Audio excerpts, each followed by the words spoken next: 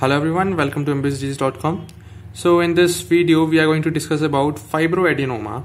As you all know, the fibroadenoma is a benign condition, is a benign tumor of breast tissue, and it is also known as breast mouse. Why it is known as breast mouse? Because it is freely movable in the breast. It is not fixed to the structures of breast. And most common age group in which it presents is 15 to 30 years of age, and only females are affected, and it is a benign condition. Now coming to etiology. What is the etiology? There is increased sensitivity of estrogen.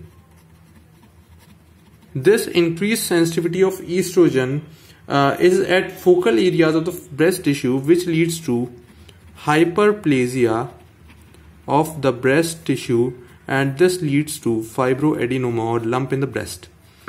Now pathophysiology, it is an encapsulated, because it is a benign condition, so it is encapsulated spherical lesion which is composed of fibrous and glandular tissue.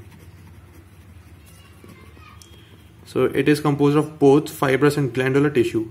Now coming to the types of fibroadenoma. So what are the types? We have classified into two types. Firstly, gross, and second one is microscopy. In the gross type, we have classified it into soft, hard, and giant. We call it as giant when the size of lump is more than 5 cm, and it is most commonly present in Africa. Most common country in which it presents is Africa. Now the microscopical classification. Number one is intracanalicular, and number second is pericanalicular. I write it as peri. Now the intracanalicular is mainly of fibrous tissue, mainly made up of fibrous tissue, and this is small and hard. And this one is pericanalicular, is mainly cellular type, and this is large and soft. So these are the types. Now coming to the clinical features. So the only complaint of the patient is lump in the breast. This lump is the only clinical feature in which the patient presents. It is painful lump. It is a painful lump which is smooth, firm, non-tender, and well localized and freely mobile.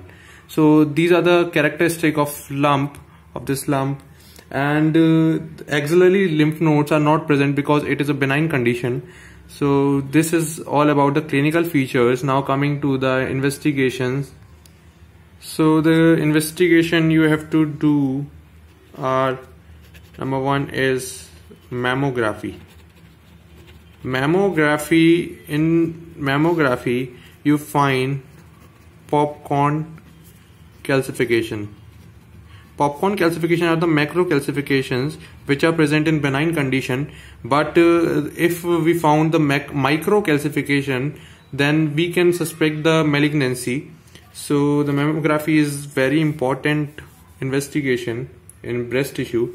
Second is FNAC, fine needle aspiration cytology, and this is investigation of choice. This is investigation of choice in a fibroadenoma. And the last is ultrasonography. Ultrasonography is used to confirm solid nature.